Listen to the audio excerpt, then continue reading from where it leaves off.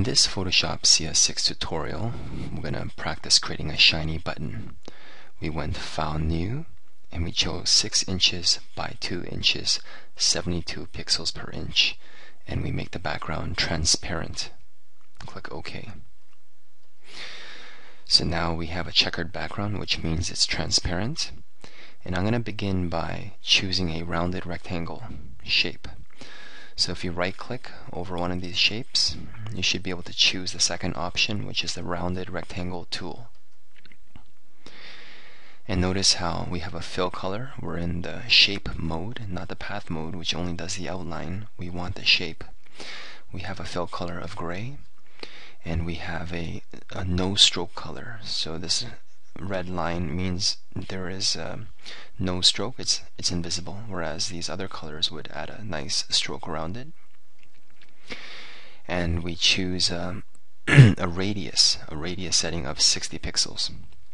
The larger your radius setting, the more rounded this corner is. You can see this is kind of extreme in terms of rounding. You could think of radius as the radius of a circle if there was a circle there. Let me press Ctrl Alt Z and change the radius setting to say 30 pixels, 30 px. I'm going to drag the corner. You can see it's not quite as rounded, and this is probably a bit nicer.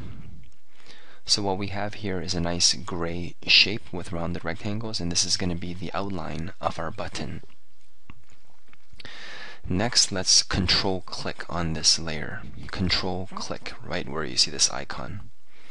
Notice how we're selecting the outside part of the button. You see that little shiny selection marquee kind of animation going on. And what we're going to do is we're going to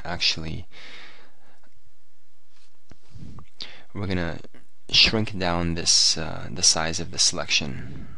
So we're going to go to Select, Modify, Contract. And let's contract it down by just say 3 pixels. So we're purposefully making the actual selection a bit smaller by a few pixels. Now this is an interesting technique I'm about to describe here. Notice how we choose the selection tool. This is the rectangular marquee tool, or you press M, the marquee tool. Notice how if I actually hold down the Alt button, if you hold down the Alt button, you get a minus sign beside the mouse cursor, whereas if you hold down the Shift button, you see a plus sign.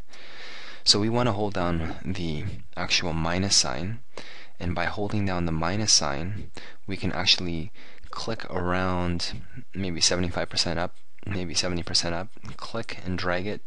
So whatever selection we choose, it's going to subtract it from what we had before. So let go.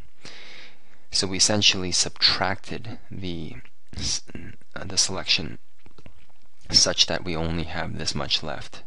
It's good to know the Alt and the Shift button there. A very interesting technique that can be used for many applications. So now that we have this region selected, I'm going to add a nice shine to the top. So what we'll do here is we'll go to the right click, the paint bucket or gradient tool. We're going to choose the gradient tool here. And the gradient tool, we're going to make sure we have the color white as the foreground color. Hit the drop down box and choose the second option. Because we chose white as a foreground color, we have foreground to transparent.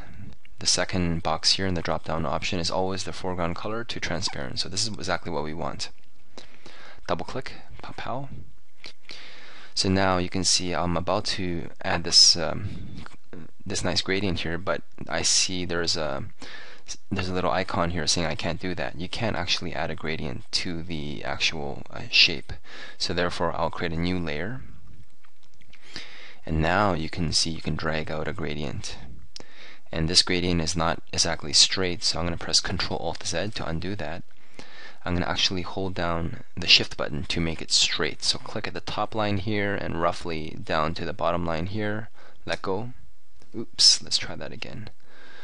So hold down Shift, let go of the actual left mouse button first, and then let go of the Shift button. And you should be able to create a nice shiny gradient here. When you go to Select, Deselect, you can get rid of the shine, or Control D, and lo and behold, we have a shiny button. So I'm going to rename this layer. I'm going to call this top white shine, and I'm going to double click this layer. I'll call this gray button. You may even want to add some more details like some strokes, or perhaps let's finish off this tutorial with a nice shadow. Let me make the canvas size just a little bit larger so we don't accidentally cut out the shadow. I'll just go width 6.5, height 2.5 inches for the canvas size. It pushes out the image a bit larger. Let me double click this gray button layer and add a nice drop shadow. So you can see there's a nice drop shadow there, and click on OK. Finally, let me just add some text here. The text tool is the letter T, and we'll just drag out the text this large and type in shine. And as we drag out the text tool very large, you can center it using the center button there at the top. You can even press V or click on this first tool, which is the move tool, and you can see that we have a nice shine text here. I'm using a font called Bebas News, a pretty font from dafont.com. I'm going to change the font color up here from white to black. So there we go. Just click on the actual move tool and everything looks beautiful, and we've created a nice shiny button.